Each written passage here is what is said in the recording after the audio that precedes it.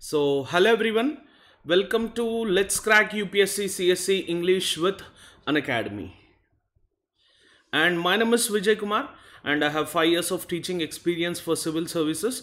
And I also appeared for civil services interview twice, and I have given this mains examination more than couple of times. And every time I have given this examination, I have cleared the prelims. Clear. So, despite of being a failure, I have gained a huge amount of knowledge in the course of preparation. I have learned many things and I have learned how to crack this examination with some smart techniques and what are the core areas which I have to cover. So these things I have focused on very much. Clear. So in this way, the tactics which I have used to crack this examination, so I'll share those tactics with you. Like I'll be focusing on prelims, I'll be helping you in your preliminary examination, mains, as well as through interview stages. Clear. And daily I'll be coming up with one particular topic which are very important for your preliminary examination. Clear. So daily, like I'll take a small subtopic from geography. First we have started up with geography, and I'll try to cover all the topics in the geography which are very important for your preliminary examination. Clear. So in this regard, I'll try to focus on every aspect and I'll try to focus on every corner. Clear. So before we start up with the lecture of natural vegetation, so we will be seeing about one of the India's largest learning platform, that is Unacademy. So if you want to crack UPSC CSE just by sitting at your home, which is like you can crack it with India's largest learning platform, that is Unacademy. Just what you have to do is you have to get the subscription done. So how to get the subscription done? Just open Play Store and drop Unacademy Learning app. And once you drop Unacademy Learning app, your app would be installed, and in that go to homepage, choose your goal UPSC CSE, and you will find a get subscription button over there. So try to get the subscription done as soon as possible. Clear. So like there would be many doubts which generally aspirant would be coming across with. What are the doubts which aspirants come across with these subscriptions are like? So what we get when we get the subscription done, see, these are the things which you are going to get. Like daily you will be getting live classes. Like live classes are of two-way communication methods. Clear. You can chat with your educator, you can engage in discussions, ask your doubts, and answer polls would be there. All the things happen while the classes are going on.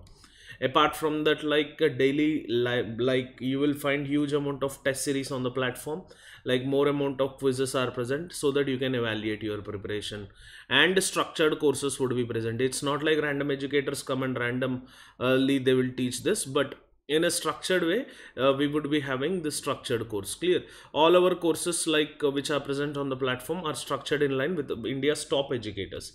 And this is the most important point, unlimited access. Like for example, let's say you have missed today's lecture, you can watch the recorded lecture, and you can watch that recorded lecture a number of times. This is the most important aspects. Clear. So in alone UPSC CSE category, we have approximately 100 top educators of the country who come from every corner of the country, and they will teach on this particular platform. In this, there are, see, these four are few educators, top educators on the platform. Clear. And see, this is most important. Once go and watch the special classes, you will understand what actually they are. So special classes, what generally happens is, like once you open the app, you will find a separate column called as special classes. Go and watch these lectures. You will have an idea on how the classes actually run on the platform and who are the top educators who are involved on the particular platform. Clear. Like apart from that, you will also know the courses which are going to come on the platform. This is also highly important for you. See, these are the subscription prices. Clear. So per month 7,200, 3 month 18,000, 6 month 28,200, 12 month 36. So these are the discounted prices. Clear. So if you want to get 10% discount on this particular figure, so you have to use the code called as VK10, and then you can proceed to pay. See, for example, like if you are going to take for 12 month, it is actually 40,000. But when you use this code, right, VK10, you would be getting 10% discount on this particular price which is present. Apart from this, if you see, there is minute difference between 12-month and 24-month. If you see, for 12-month you will however end up paying 36,000, and for 24-month you will just end up paying 43,200. So this is the major difference between this. So people who are planning for 12-month, I generally suggest them to go for 24-month subscription itself. Is this clear? And now many of your doubts would be erased. Sir, is entire syllabus would be covered? Answer is yes. Entire UPSC CSE syllabus is covered. If I use your code, then can I only watch your lectures? No, you can watch all the lectures of all the educators on Unacademy who teaches for UPSC CSE. Clear? So these doubts generally aspirants would be getting. If you find any queries, you can just contact to the help team which is present, who can deal better in this regard. Clear? So we'll start up with this climatic regions and natural vegetation in general. So there are many geographers, many meteorologists who have given the climatic divisions, the climatic regions. So in this way, the Köppen's classification is the most accepted one. Done. If you see, on the basis of, see, whenever we discuss about climate or climatic regions, you have to discuss about three important points. One is temperature, and one is rainfall in that region, and one is vegetation in that region. Clear? So in generally, what happens is, like, the climatic regions, mostly they are dependent upon the rainfall. Clear? So on the basis of rainfall, on the basis of temperature, we generally decide that particular climatic region. If you see, here you found the shaded region, like the dark bluish color, the shaded region which is present, that is mountain type of climate, like mountainous type, high altitude type of climate. So just light bluish color which you can see here, this is humid subtropical. You can see this dark like shaded regions which are available here. Clear? So this is completely arid region. Covering this we have semi-arid. So in this way, in India, on the basis of rainfall and on the basis of temperature, we generally decide the climatic regions. Clear? So please try to focus on these climatic regions. On the basis of this, we would be having the natural vegetation, which is highly important for you. Clear? So natural vegetation of India, if you see, climate, soil and topography are the major factors that influence natural vegetation. Clear? So climate, in the sense, like, it influences, it includes rainfall and temperature as well. Do remember this. Clear? So in India, mostly the natural vegetation which is present, that is dominated by climate, soil and topography. Clear? So main climatic factors are rainfall and temperature. Do remember this point. On the basis of rainfall itself, generally we calculate. See, for example, just these are some of the tricks for which you have to remember these particular things, right? So if the rainfall is more than 200 centimeter, then it would be called as evergreen forestry. If the rainfall is in between 100 to 200 centimeter, so we can call it as monsoon deciduous forestry. So if we know where in those regions we have heavy rainfalls or rainfalls in between these zones, we can easily understand these. Clear? So see, if rainfall is between 50 to 100, we find dry deciduous or tropical savanna. If the rainfall is between 25 to 50 centimeter, then we will find a dry thorny shrub forestry. If the rainfall is present below 25 centimeter, we find desert forest, like desert type of vegetation. Do remember this, your job would be done. So if you remember them, most of your job would be done. For example, if I say, like, in the Mumbai region, we find more than 200 centimeter of rainfall. So what kind of forestry? Evergreen. In Telangana and the Rayalaseema region, we would be experiencing rainfall between 50 to 100. So we experience dry deciduous.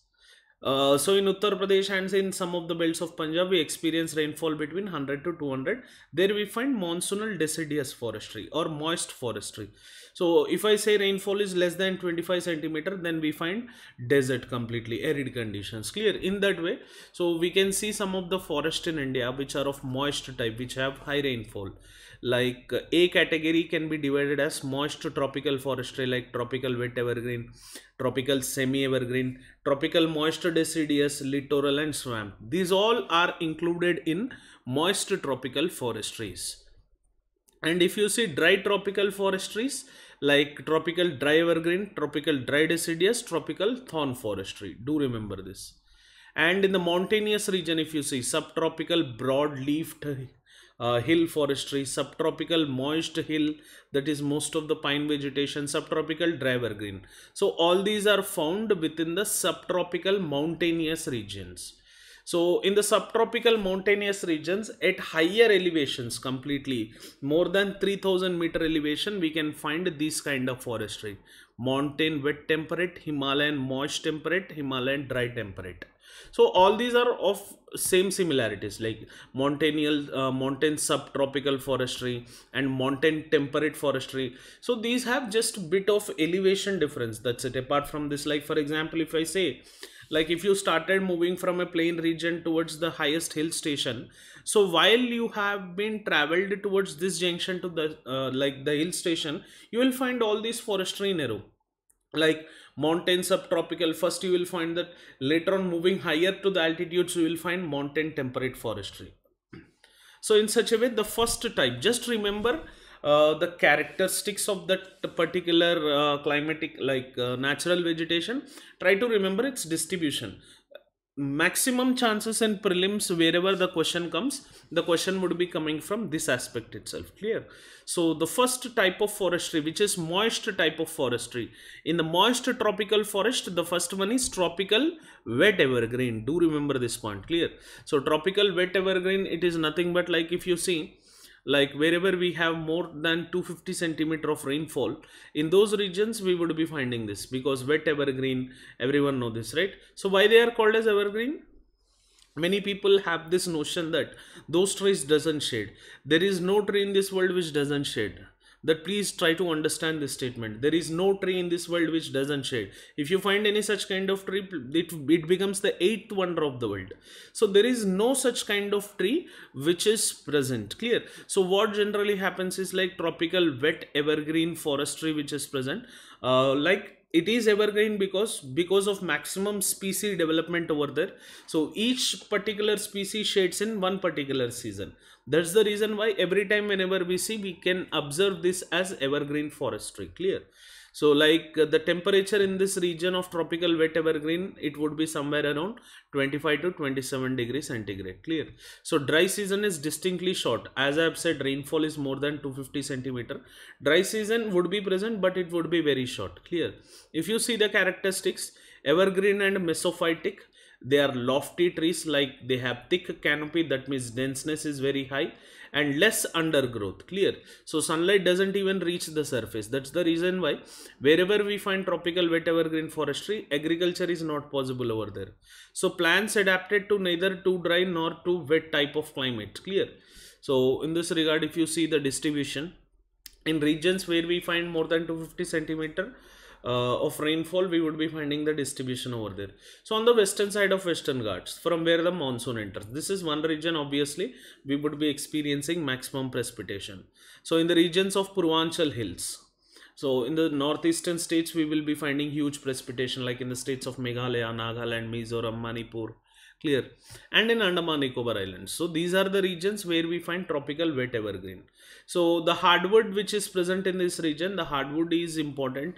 So the timber of these forests is fine grained, hard and durable, but it is hard to exploit. That's the reason why commercial exploitation doesn't happen. Why? Because we find multiple species growth over there. Then apart from this, if you see, like important species of this forestry include mahogany, misua, white cedar, jamun, canes and bamboo. Clear? So if you see, like the denseness of the forestry here, hope you know about all this, but just as per imagination. Clear? So the next one is tropical semi-evergreen forestry. They are transitional forest, like between tropical wet evergreen forestry and tropical deciduous. Like they just are surrounded with the tropical wet evergreen forestry itself. Clear? They are comparatively drier areas to that of tropical wet evergreen forestry. They also have good amount of precipitation, like 200 to 250, but comparatively they have less precipitation. So if you see the mean annual temperature, that would be a bit less comparatively to that, 24 to 27 degrees centigrade. And the dry season is not short like in tropical evergreen forestry. We would be having some good distinct dry season associated with this tropical semi-evergreen forestry. Like distribution, it is very simple. Adjacent to the regions where we find tropical wet evergreen, that is the distribution of tropical semi-evergreen forestry. Like on the western coast of India, that is common monsoon where it enters surrounding it, and in the Purvanchal ranges like around Assam regions you find this, and in the lower slopes of eastern Himalayas you find this, and in the regions of Odisha, Andhra Pradesh as well. So where we find like cyclonic rainfall, we can observe these kind of things, and Andaman Nicobar Islands. If you see, the semi-evergreen forests are less dense comparatively to that. They are more gregarious.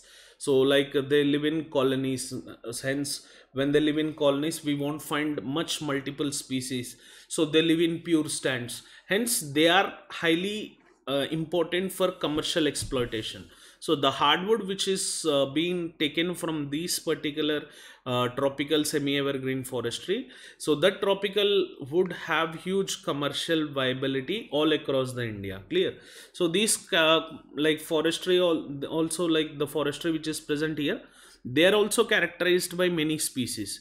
If you could see like rosewood, mesua, thorny bamboo, laurel, so all these are abundant in Western Ghats region, like where we have lower altitudes, and in the Himalayan region a bit higher altitudes we can see white cedar, Indian chestnut, champa and mango, etc. These are found in Himalayan regions. Clear? So next is tropical moist deciduous.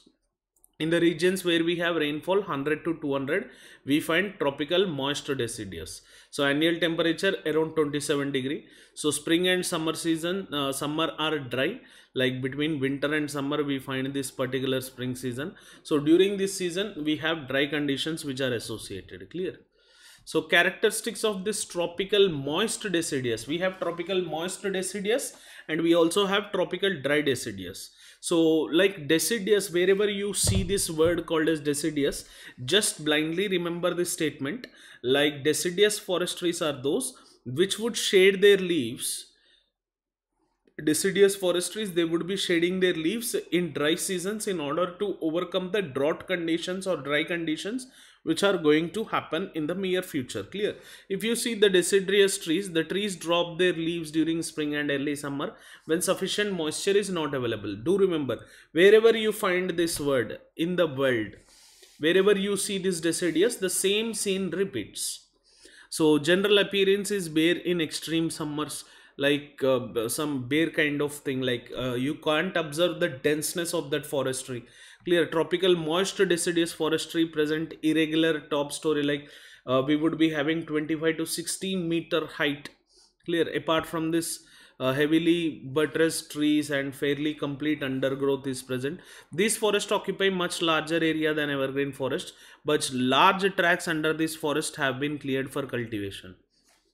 So when comparatively to that of evergreen forestry and semi-evergreen forestry, these particular forestry would be having large tracts which have been cleared for cultivation.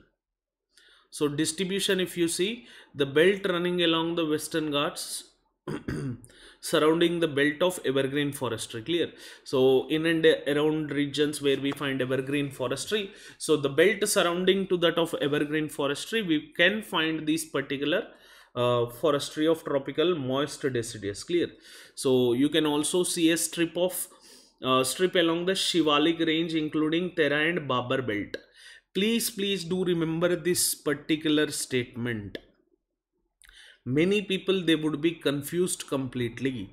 Like whenever they ask a question, if they give a statement in this way, like the Himalayan ranges portion of Shivaliks have tropical moist deciduous forestry, they will be completely confused in that regard.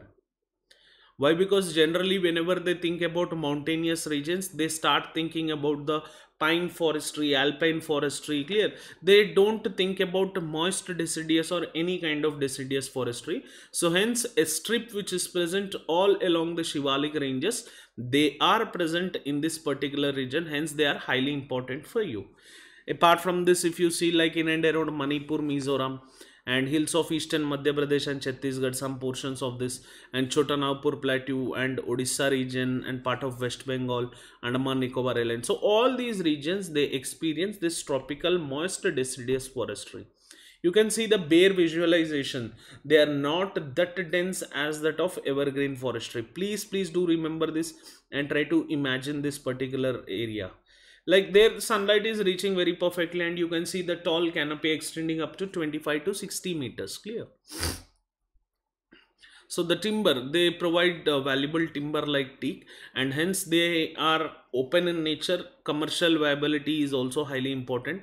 So it is comparatively easy to exploit this forestry due to their high degree of gregarious. You can see more amount of pure stands of trees are present. Hence tropical moist deciduous, they provide huge amount of valuable timber. So that's the reason why like the Myanmar region which is present, that contributes alone 3/4 of the timber production in the world. Do remember this point. And species like they are somewhat different species which are present, like teak, sal, laurel, rosewood, amla, jamun, bamboo, etc. are most important forest trees and species which are present in this region. Next is in the moist category, we find littoral and swamp forestry. Like wherever we have brackish water, like brackish water, nothing but mixture of seawater and fresh water in estuaries. Generally, they would be considered as brackish water, and salinity can range from 0.5 parts per thousand to 35 parts per thousand. Generally, we calculate salinity accordingly with this. So the average salinity of the oceans would be somewhere around 35 parts per thousand. So salinity varies accordingly. And if you see littoral forestry, they occur in and around the deltas, estuaries and creeks prone to the tidal influences. So in those regions where we have the combination of this seawater and fresh water, there mostly we can observe this particular littoral and swamp forestry. Clear? So if you could see all along the deltas of Ganga, Mahanadi, Godavari, Krishna, Kaveri. So all these regions, they have swamp forestries which are associated. And if you see, littoral forests occur at several places along the coast, but swamp forestry are confined to these deltaic regions. Clear? So like near the Godavari basin, we have Koringa Wildlife Sanctuary. Do remember this. And these mangrove forestry occur all along the coast in sheltered estuaries, as I have already said this. So they most pronounced and the densest is in the Sundarban Delta region. So the Gangetic Delta is called as Sundarban Delta. The littoral and swamp forestry mostly you can see over there, where the most important species which is developed in that region is Sundari. So because of development of that predominant species called as Sundari, that region has been named as Sundarban Delta region. Clear? So timber, it provides hard and durable timber, like which is used for construction, building purposes and making boats. Like most important trees is species which are present, that is Sundari, like agar and rhizophora. You can see like at the mixed stage of fresh water. So these are generally called as brackish water. We would be having mixed stage of fresh water and sea water. So near to the fresh water and sea water mixed stage, we can find this. Clear? So next, tropical dry evergreen. So the annual rainfall in and around 100 centimeter, we can observe this. So all along the coast of Tamil Nadu, we can see this kind of dry evergreen forestry, because this is only one region which experiences rainfall in winter season or from the northeastern monsoons. So temperature is bit high comparatively to those of evergreen and semi-evergreen, that is around 28 degrees centigrade. So the growth of evergreen forestry in areas of such low rainfall is bit strange, but the reason behind it is northeastern monsoon, which generally develops during winter season. Characteristics, you can see like short stature trees up to 12 meters high, with complete canopy, bamboos and grasses. So try to read these characteristics, and please do remember this particular thing, like most of the land under this forest have been cleared for agriculture or for Casuarina plantations. What are Casuarina plantations? This was in news recently, like recent in the sense past 6 months, like before 6 months this was in news. So there are chances that you may get a question this time from this. Clear? There are chances are least, but chances are good enough to get a question. Clear? So these Casuarina is most popular farm forestry in the states of Andhra Pradesh, Tamil Nadu, West Bengal, Odisha, Maharashtra, Gujarat and Karnataka. So it is most important in particular Tamil Nadu region. Clear? So if you see these Casuarina plantations, it resembles feathery conifer forestry. like the conifer forestry which is present, that look it would be having. And they are rapid growing carefree species that can grow in various climates. And if you see, they have the ability to fix atmospheric nitrogen. This is the most important point. So whenever you find about Casuarina plantations, please try to remember them. They are highly important for your understanding. You can see they have some conifer, like you are getting the visualization of the hill forest trees, right? So these kind of structures, they grow in various climates and they have the capability of fixing the nitrogen. So in these regions we find this Casuarina plantations. Clear? Next, tropical dry deciduous, like in the region of rainfall around 100 to 150 centimeter, we can see this. So completely it is visible in dry nature. You can see like the forestry itself is appearing very dry in nature. So the seasonal rainfall makes these regions very dry, and during the dry season these forest trees would be like shedding their leaves off. Like as I've already said, wherever we find deciduous forestry, they shed their leaves. And in this regard, try to see these aspects clear and try to see the distribution, which is most important. Clear? Like if you see, except they occur in an irregular white strip running from the foot of Himalayas to Kanyakumari, except in Rajasthan, Western Ghats and West Bengal region, we find this dry deciduous here and there, where we find the limited amount of precipitation away from the maritime influence, like teak, axlewood, rosewood, common bamboo, red sanders, laurel. They are important. Clear? So these forests have suffered from overgrazing and fire since the decades. And if you see, the large tracts of this forest also have been cleared for the agricultural purposes. Clear? So tropical thorn forestry, rainfall less than 75 centimeter. Humidity obviously would be less than 50%. Clear? So temperature is pretty high, 25 to 30. And characteristics, these trees are low, wide scattered. Thorn forestry, like wherever we have less precipitation, the leaves, they themselves convert themselves into thorns. So to overcome this particular precipitational aspects. Clear? So the Indian wild date is common. Some grasses also grow in this region.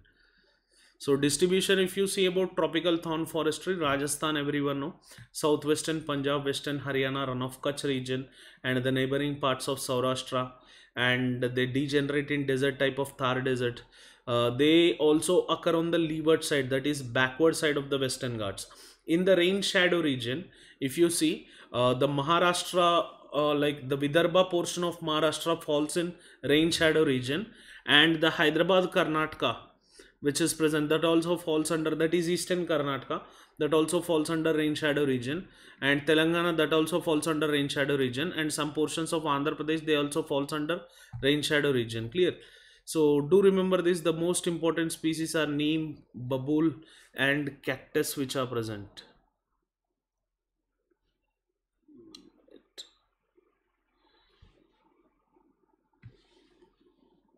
Clear? So try to remember them. And subtropical broadleaf, all these are at higher altitudes. Just remember its importance and distribution. Clear? So try to see them and try to remember them as much as you can. Then, so I have just given these. Once go through these, make a pause over here and try to see all the visualizations. Clear? So hence, thank you for watching this lesson, and please click on the bell icon for the continuous notifications, and please do subscribe to Let's Crack UPSC CSE English channel and use my code called as VK10 so that you would be getting 10% discount. Clear? So once again I am repeating. So these last forest trees which are present, those of hill ranges. Clear? I have just given the slides, go through them, make a pause over here and just go through them. That's it. Clear? In the Nilgiri hills and in the Palani hills, how they form. Just once go through this, you will have a like broader idea related with this. Try to see the distribution. Clear? Just they are not much important, but once go through them. Clear? Hence, thank you for watching this lesson. Have an awesome day. Jai Hind.